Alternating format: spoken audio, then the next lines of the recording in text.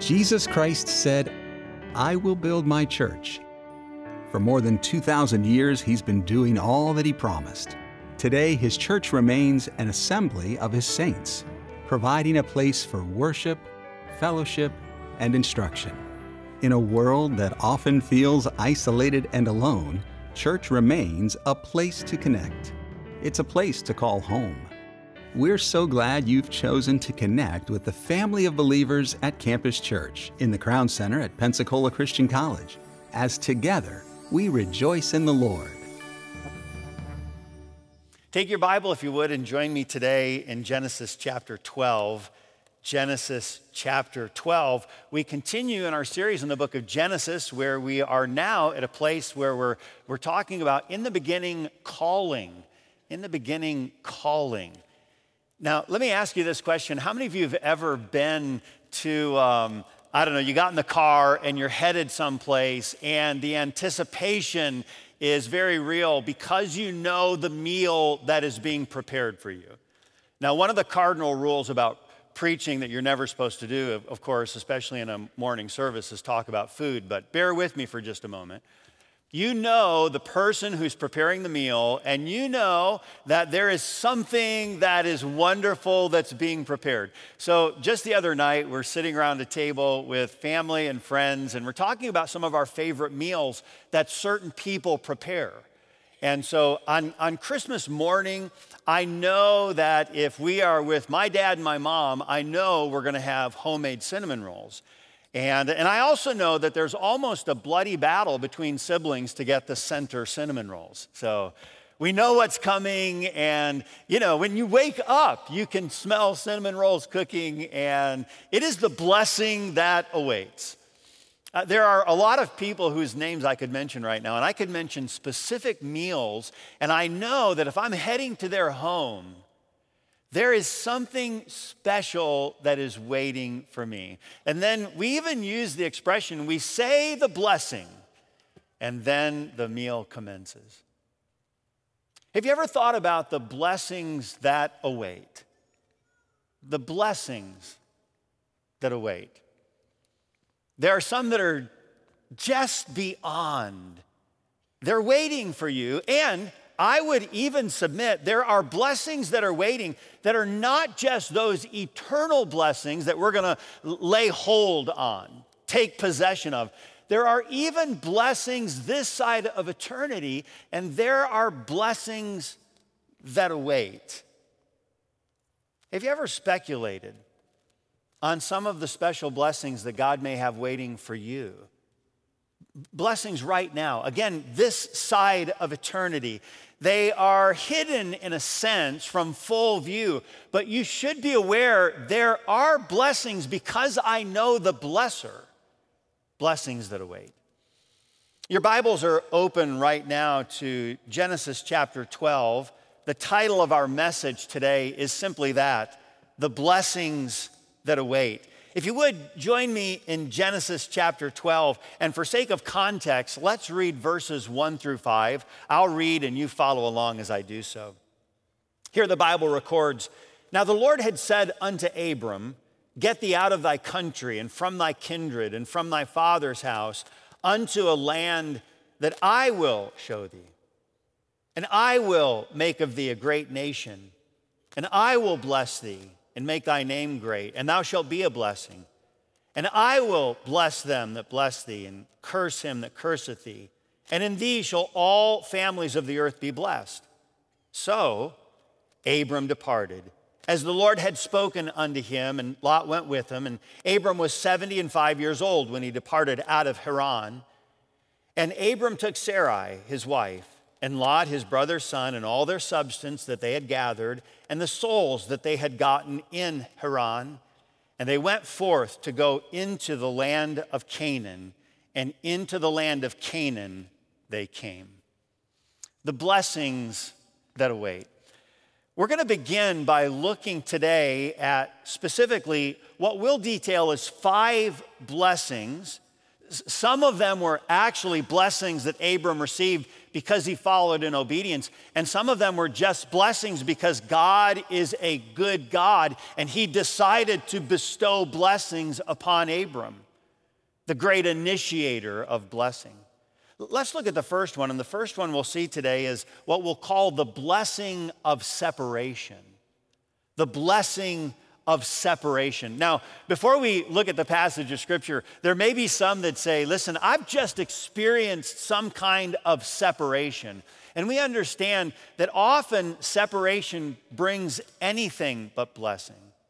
But in this context, when we start to talk about what it is that God's doing, there is going to be some pain in the separation. There usually is. But there's also, because Abram's willing to separate from one thing unto another, there is a blessing connected to separation. Genesis chapter 12, look again at verse number 1. Now the Lord had said unto Abram, get thee out of thy country, and from thy kindred, and from thy father's house, unto a land that I will show thee. Now, clearly, Abram doesn't know all that God was doing and had never been to the land where God was directing. The only thing he had to act on was the clear direction of God. God said, Abram, it's time for you to get moving.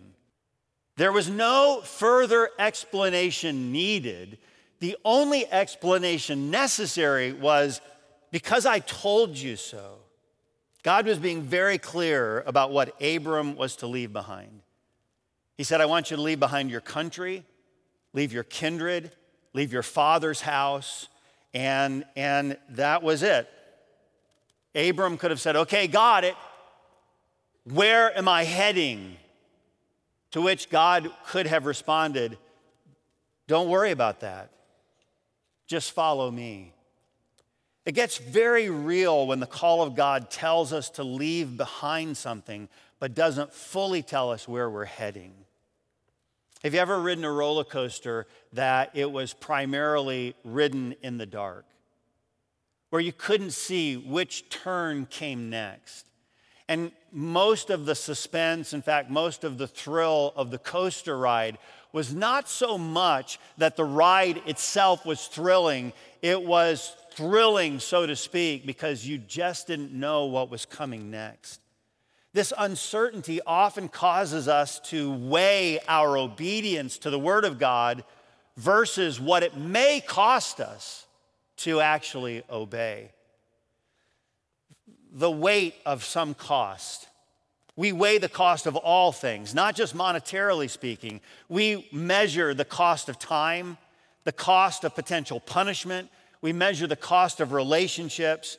We say things like this: if I did that, my parents would kill me. So what we're doing is at that moment, we are weighing the cost of something. We'll say something like, no, I can't afford the time. I have to study for this test. Again, we're measuring, we're weighing the cost of, do I have the time to do this or this? I can't drive any faster. I've had 4 tickets this month, and if I get another, we're weighing the cost of something. All these are examples of doing a quick mental cost analysis. So, if I obey the Word of God as it pertains to marriage and the marriage bed, what does that cost me as it pertains to my freedom? What cost might the Word of God have on my finances? What does it do to my schedule? How does that impact the way we raise our children? To my choices regarding entertainment or education or wardrobe, or our attitude toward our boss or to our neighbor? How does this, the Word of God, measure or cost me as it pertains to those who have more than I do and my attitude toward them? Or the way I look at those who have less than I do, again, my attitude toward them. Ultimately, we're doing a cost analysis on the Word of God, asking if it will cost me too much if I take action. We must ask the question, is God's Word actionable only when it seems reasonable? That's an important question for all of us to ask and answer. Is God's Word actionable only when in my mind it seems reasonable? Or am I weighing my obedience based on the cost of the action? And I would also note that the more our culture drifts from its moral moorings of our Christian heritage, the less reasonable God's commands will appear. And how many of us, had we found ourselves in Abram's sandals, would have said, God, that's unreasonable. Seriously, tell me where we're going. What am I separating myself to? And then I'll consider it. But God, if you're just asking me to go out not knowing, that's a really big sacrifice of separation, and I don't know fully at this moment if I'm willing to do that because I'm doing a bit of a mental cost analysis. The principle that Abram's about to act on is a principle found all throughout Scripture, and it's a principle of separation based on the Word of God. In 1 Peter chapter 2, verse 9, the Bible says this, "But ye are a chosen generation, a royal priesthood, and holy nation, a peculiar people, that ye should show forth the praises of him who hath called you out of darkness into this marvelous light." Remember, whenever you're called to one thing, you are separated unto another. When we come out of darkness, we are separating unto light. God's call would separate Abram from the challenges of his own family history. This is a serious call. God is about to say, Abram, I want you to come out of, and I want you to actually leave your people, your kindred, your nation, your place, your history, to a place to which I am calling you. God, where is that place? Remember, Abram, you follow at my command, not at the information provided to fill in the details of that command. God's call, again, is going to separate him from some of the challenges of his own family history. In Joshua chapter 24, Joshua is talking to the people about living in the land of promise. And he says this, Joshua said unto all the people, "Thus saith the Lord God of Israel, your fathers dwelt on the other side of the flood in old time, even Terah, the father of Abraham, and the father of Nahor, and they served other gods." Listen, you now are called to separate yourself from the gods of the Canaanites in whose land you dwelt. Listen, even Abraham's father, they dwelt on the other side of the flood, and guess what they did? They adopted the false gods, the false religious system of the peoples around them. That's what they did. That's not to be what you do. Abram's father served the false gods of the people that surrounded him. This is God's invitation to Abram, and it is a costly separation indeed. But genuine separation always demands leaving one thing behind to apprehend another. Always. A denying of one thing, it means then I open the door for the acceptance of another. I cannot face you as a congregation without first having my back to the choir and the orchestra. And I cannot face the choir and the orchestra without also concurrently turning my back on the congregation. When God calls us to one thing, it is then at that very moment a turning myself away from another. And ultimately, God is asking Abram to turn his back and leave behind one land and follow God to another. He's not asking us to run our own cost analysis and consider if it's a good fit or not. He's simply asking us to, by faith, go out not knowing. It's a call to separation.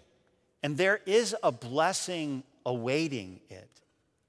You might say, well, what blessing awaits? This is where God begins to fill in the pictures. And God says, listen, this is what I'm going to do. I will. Let's first of all notice the blessing of multiplication. The blessing of multiplication. We enter into one of these beautiful I will sections of the Bible. It becomes unmistakably obvious who is the initiator of the blessing. You may want to circle these in your Bible as I did mine. These I will statements of Almighty God. God just says, hey, listen, I'm the great initiator. I am the great blesser. Now, I am calling you to separation. Abram, there is something for you to do, but not regards to blessing. That is all God saying, all completely on me, God, the great blesser. Notice Genesis chapter 12, verse number 2. He says, first of all, and I will make of thee a great nation. The word great that's used here, it carries a lot of weight. This wasn't self-defined greatness, nor was it self-achieved greatness. This was God's promise and God's blessing. And when God himself says, I will make of thee a great nation, it is not a trivial use of the word. There are a lot of implications. We'll mention just a few. First of all, there is a blessing that God says, I'm going to do so numerically. When God says, I'm going to make your name great, God's talking about a blessing that has some numeric implications. In Genesis 22, God's reiterating the blessing, verse number 17, that in blessing, I will bless thee, and in multiplying, I will multiply thy seeds as what? Thy seed is the stars of the heaven, and as the sand which is upon the seashore, and thy seed shall possess the gate of his enemies. Genesis 22:17. There's a numeric blessing. So numerically, God's going to bless. Also influentially. Influentially. Again, Genesis 22, verse number 18. And in thy seed shall all the nations of the earth be blessed, because thou hast obeyed my voice. All the nations of the earth. You want to talk about incredible influence, God's people. He says, in your seed, all the families of the earth. In other words, there's not a family, a group of people on the face of the earth that haven't received some kind of blessing because of Abram and his offspring. And then, of course, spiritually. Yeah, numerically, influentially, spiritually, wonderful blessing. We're going to touch on that to a greater extent in just a moment. But notice what Paul writes. Paul says in Galatians 3:14 that the blessing of Abram might come on the Gentiles through Jesus Christ, that we might receive the promise of the Spirit through faith.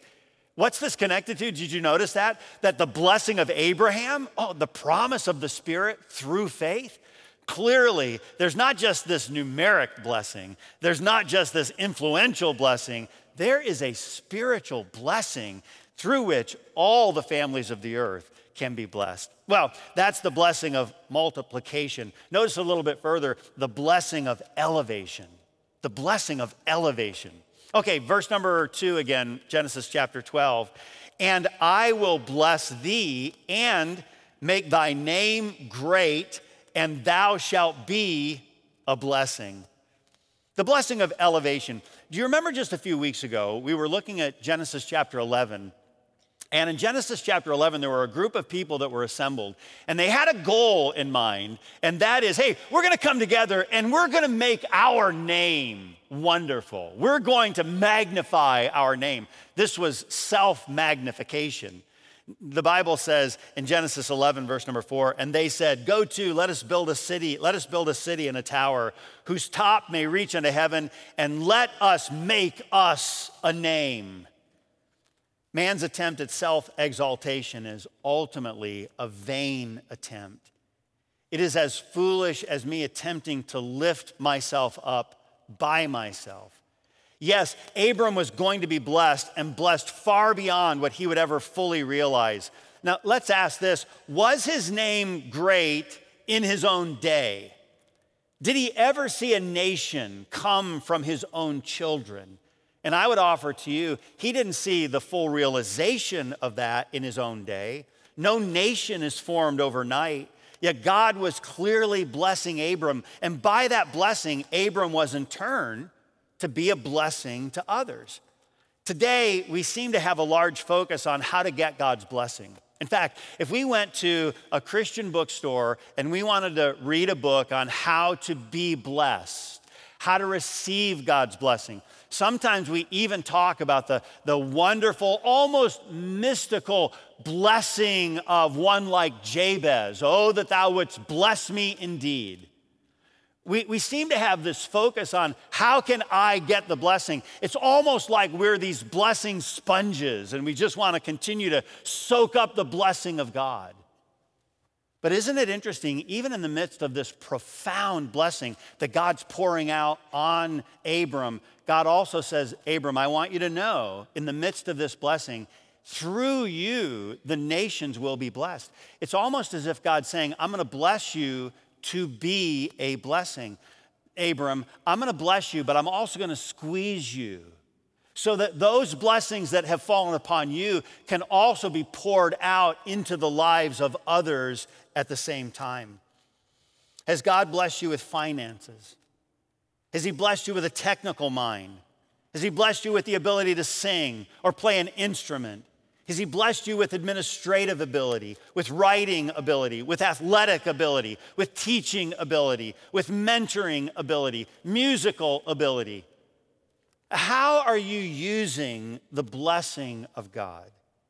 In so many ways, we are blessed, but we are oftentimes attempting to leverage our blessing to bless us even more, or to multiply the blessing in our own lives, as opposed to being blessed in order that we might also be a blessing. Well, blessing awaits. There was the blessing of separation, the blessing of multiplication, the blessing of elevation, and then also, wow, what a wonderful blessing, the blessing of salvation. Now don't check out on this, because I know many times like, oh yeah, salvation. I'm there, I know about salvation. But think about what God is saying to Abram when God's saying, I will bless. Notice what the scripture says in Genesis chapter 12, verse number 3.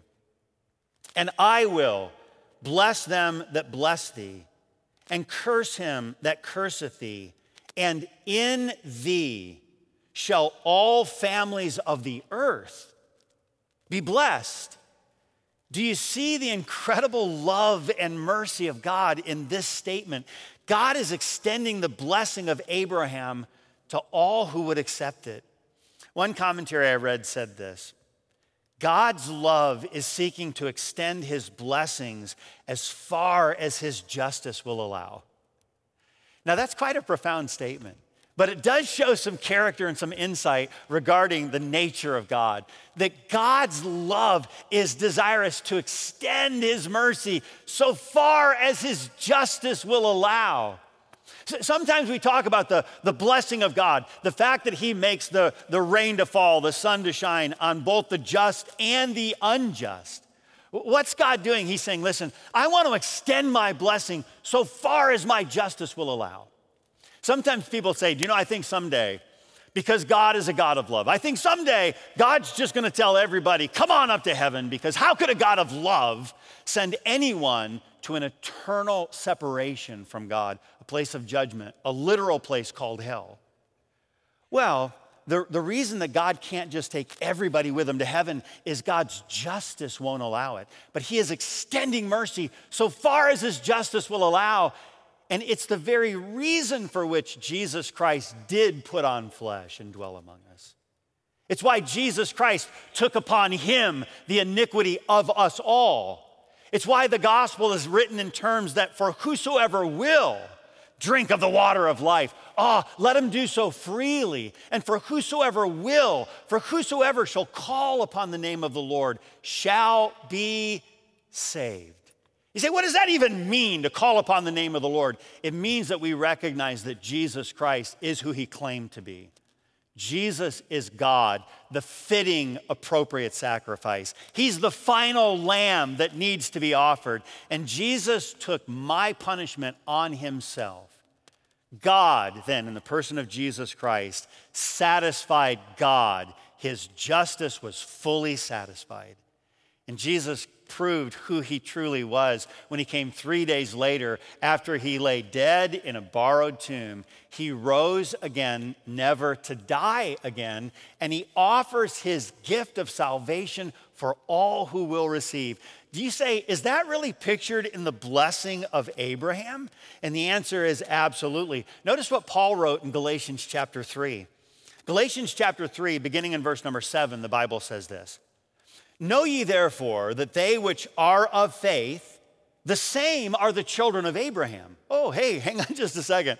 If someone said, hey, who's your spiritual father? If you know Jesus Christ personally by faith in him, you'd say, Abraham is my spiritual father. Know ye therefore that they which are of faith, the same are the children of Abraham. And the scripture, foreseeing that God would justify the heathen through faith, preached the gospel unto Abraham, saying, here's that same promise, that same blessing, In thee shall all the nations be blessed. So then, they which be of faith are blessed with faithful Abraham. The blessing that God was giving to Abraham is the same blessing that I have received today. The gospel, the good news of Jesus Christ. Romans chapter 5, verse 1, therefore, being justified by faith, same faith that Abraham had, therefore, being justified by faith, we have peace with God through our Lord Jesus Christ. What an incredible blessing. A blessing that is extended to all who will receive it. And again, what is this faith in? Faith in the finished work of Christ alone. Well, we have the blessing of separation, the blessing of multiplication, the blessing of elevation, the blessing of salvation, and the last blessing that we see here, it's the blessing that comes that you and I have to enact as well. It is the blessing of submission. The blessing of submission. Notice verse number 4. Remember, all this was God saying, I will, I will, I will. And now in verse number 4, Genesis chapter 12, so Abram departed, as the Lord had spoken unto him. Do you know what this is the picture of? It's the picture of Abram simply saying, God, I'm going to submit to your spoken word. It was an uncompromised step of obedience. Yes, Abram will falter. He's going to have his moments of doubt. But now he has finally come to a place of ready obedience. He's taking the next step. And it was a step that he had apparently hesitated, faltered in doing. Did you notice how Genesis chapter 12, 1 began? Maybe this word stood out to you when we read it. Genesis 12, verse number 1, notice again what the scripture says. Now the Lord, look at these two words. Now the Lord had said unto Abram, get thee out of thy country, from thy kindred, from thy father's house, unto a land that I will show thee. That's past tense. God had already said, he had spoken to Abram about this. You say, well, how do you get that? I know that's one word, but maybe we're just talking about, it's referencing the fact that God had this conversation. Okay, do you remember one of the first deacons preached a powerful sermon in the book of Acts, the first martyr after the resurrection of Christ? His name is Stephen. Stephen's preaching a message filled with the Holy Spirit. Guess what the Holy Spirit reveals to Stephen? The Bible says in Acts chapter 7, verses 2 and 3, and he said, this is Stephen preaching, men, brethren, and fathers, hearken. The God of glory appeared unto our father Abraham when he was in Mesopotamia, before he dwelt in Haran, and said unto him, get thee out of thy country and from thy kindred, and come into the land which I will show thee. At the end of Genesis 11, we read that Abram had been living in the land of Ur, of Chaldees, and then he moved with his father to Haran. Yes, Abram had left Mesopotamia, then he stopped in Haran. But God had called him to Canaan. At that point, his incomplete submission, which is no submission at all, was still what he was living in. He's not living in submission to God. One of the old commentators who wrote a beautiful series of books regarding the Pentateuch, the first 5 books, his name's C.H. Mackintosh. Mackintosh said this. He said, God loves his servants too well to deprive them of the full blessedness of entire obedience. God loves his servants too well to deprive them of the full blessedness of entire obedience. Do you know what he's saying? He's saying, hey, listen, God doesn't operate on this partial obedience, mode of operation. God says, I love you too much to just say, well, you partly obeyed.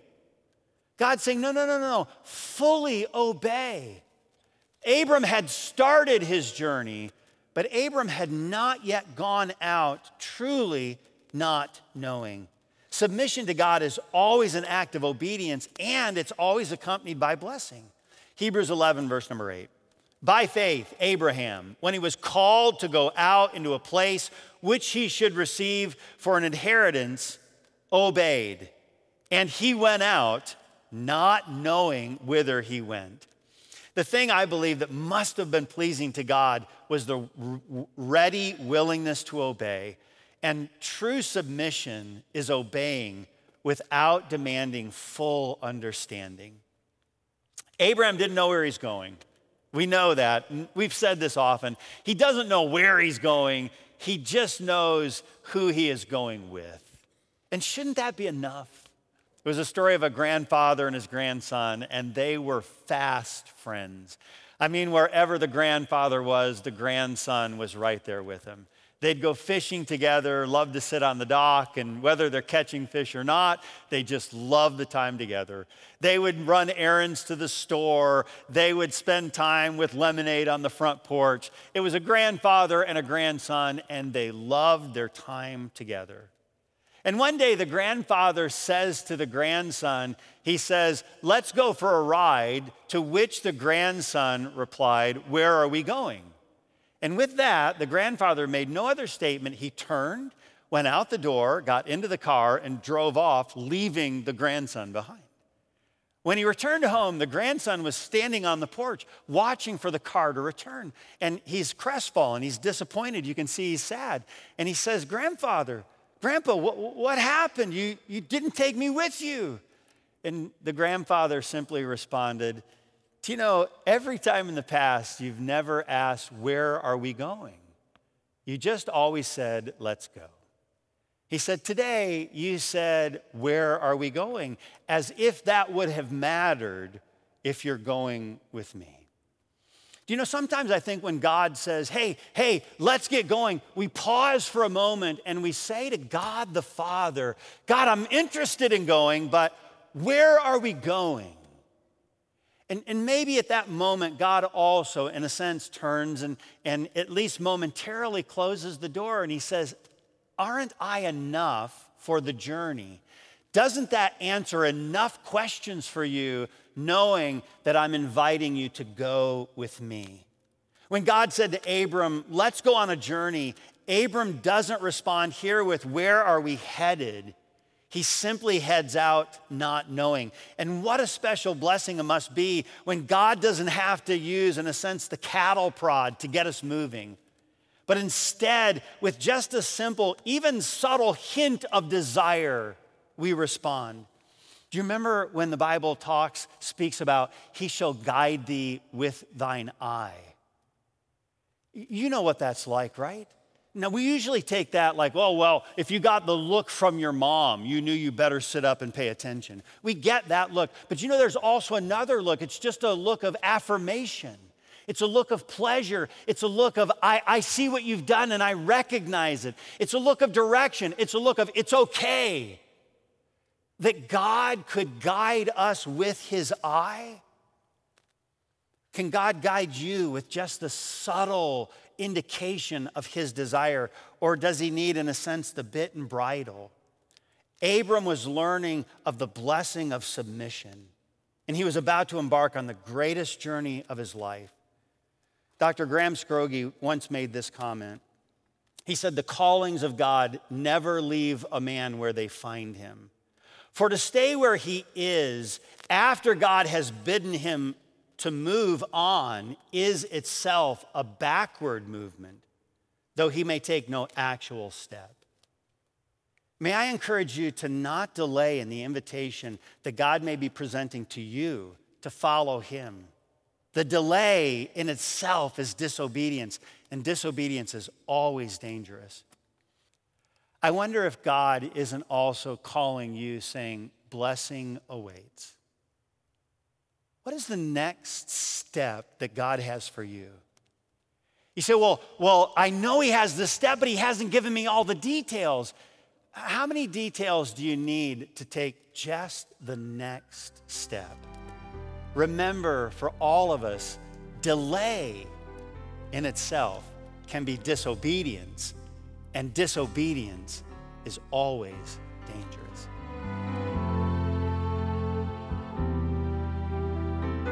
We're glad you joined us for Rejoice in the Lord as we've discovered answers to life's questions from God's Word.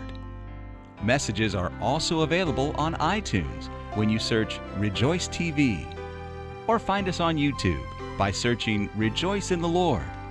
Your financial support is vital to keep Rejoice on the air. Your tax-deductible gift enables this viewer-supported ministry to spread the gospel around the world, encouraging Christians and reaching people for Jesus. This is Rejoice in the Lord.